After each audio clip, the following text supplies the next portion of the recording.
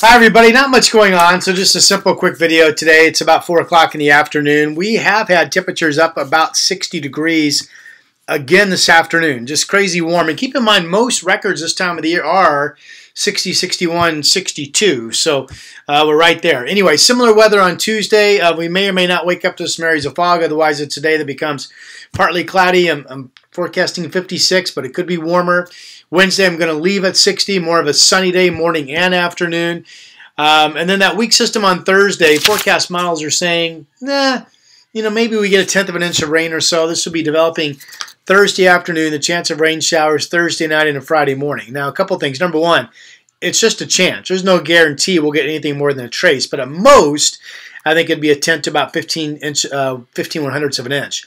Friday afternoon becomes dry. Friday night's dry. Saturday, sunny. We get one day of gusty east winds out near the gorge, at least up into the 30s. And then Sunday's rain chance is still in the forecast. And again, it's just a chance. Maybe up to about a tenth of an inch or so, developing Sunday afternoon into Sunday night.